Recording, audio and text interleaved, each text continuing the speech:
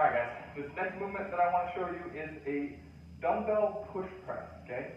So you have your regular shoulder press, which is just right here, just like that. A push press is going to start to involve the hips a little bit. You're going to get a little bit of a hip drive to help push more weight, okay? So you should generally be able to go a little bit heavier. At first, maybe not as you're figuring out the timing of it, but as you go forward, you should find that you can do more weight with a push press than you could with just a normal shoulder press. So for this one, I like to start right here, okay, just at the shoulder height. What I'm going to do is I'm going to kind of bend my knees like I'm going to start a squat, okay? So drop down, kind of load my hips, and then I'm going to kind of push the hips up. Almost like I'm going to jump, but not quite. Like you're still going to go up to the toes a little bit, but it's here, and then you're going to press overhead, okay?